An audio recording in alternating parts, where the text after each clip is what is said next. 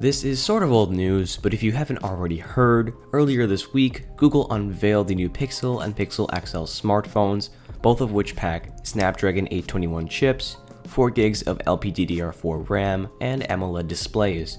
It is also confirmed that HTC is Google's manufacturing partner for these new devices.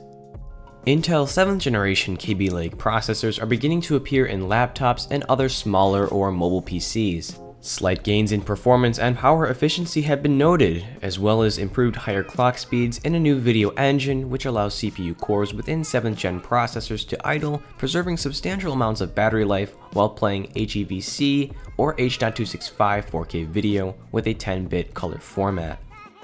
It never seems to end for poor Samsung. A replacement Note 7 caught fire on Southwest Airlines Flight 994. When Brian Green, the owner of this now infamous phone, was told to power down his device, it began burning and emitting smoke. Samsung is yet to get a hold of this Note 7 in order for them to find out if their replacements are not defective and safe for the public.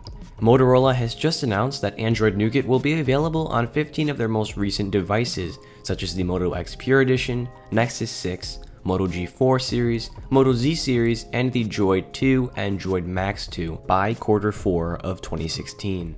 AMD's next-gen Vega 10 GPUs will most likely debut before the end of this year. It is rumored that the future Fury X successor, featuring HBM2 video memory, will outperform Nvidia's current Titan XP.